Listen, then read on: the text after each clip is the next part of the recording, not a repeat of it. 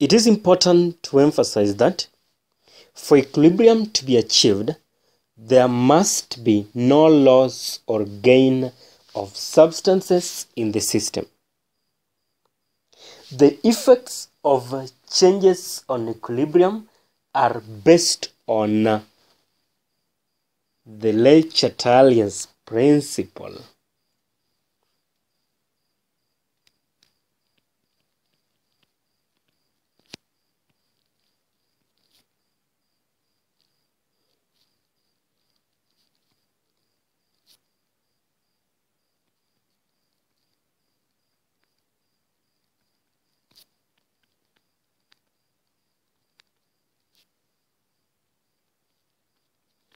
This is from name of a person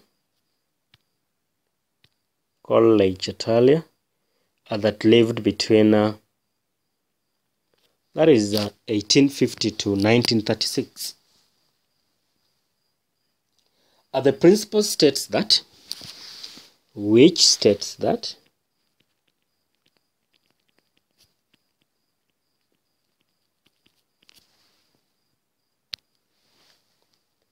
when a change in condition is applied,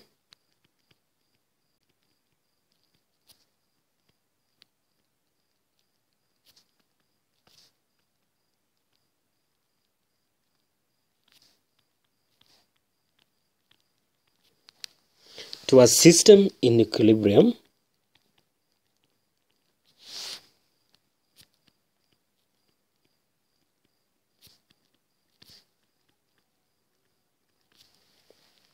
then the system moves in direction to oppose the change. Equilibrium.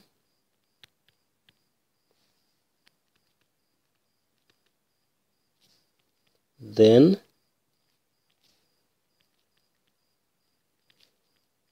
the system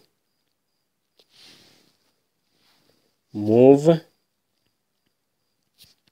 in a direction to oppose the change.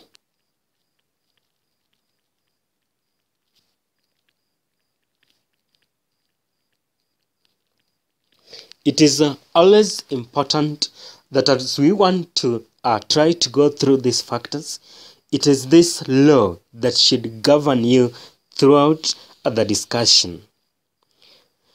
The Le Chatelier's principle. This principle is the guideline throughout the discussion of the factors that affect chemical equilibrium.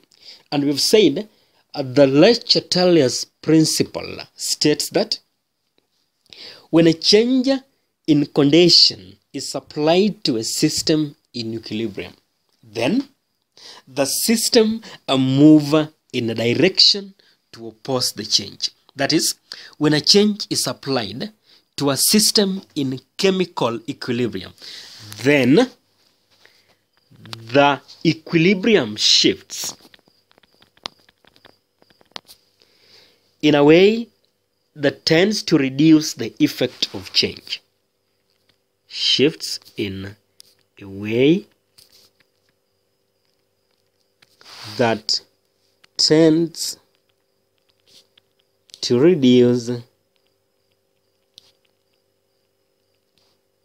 the effect of change.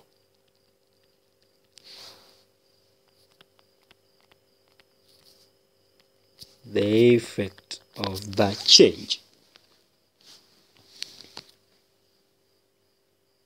These effects are, or these factors include factors. The first factor is change of pressure. That is pressure. Change of concentration.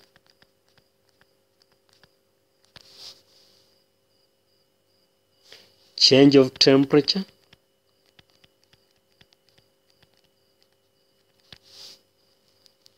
You can talk about catalyst. change of catalyst. So these are the 4 factors that you want to try to discuss so that we see how they affect system in equilibrium, or the system at equilibrium.